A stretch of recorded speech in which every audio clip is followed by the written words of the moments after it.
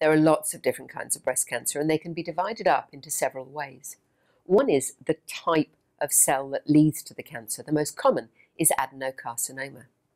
Then there's whether or not the cancer has spread. So in situ cancers haven't spread from where they start. DCIS is a kind of cancer that starts in a milk duct and hasn't spread. Breast cancers which have spread are known as infiltrating cancers, and breast cancers which have spread to other parts of the body are known as metastatic cancers. Inflammatory breast cancer is unusual. It accounts for between 1 and 5% of cases.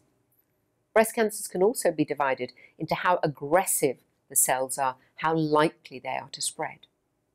And finally, breast cancers can be divided according to the receptors that they have, and that will determine what treatments they'll respond to. A so-called triple-negative cancer does not have any receptors for progesterone, estrogen, or HER2. Breast cancers can also be divided into so-called TNM staging, where T stands for the size of the tumour, N the number of lymph nodes involved, and M is metastasis or distant spread.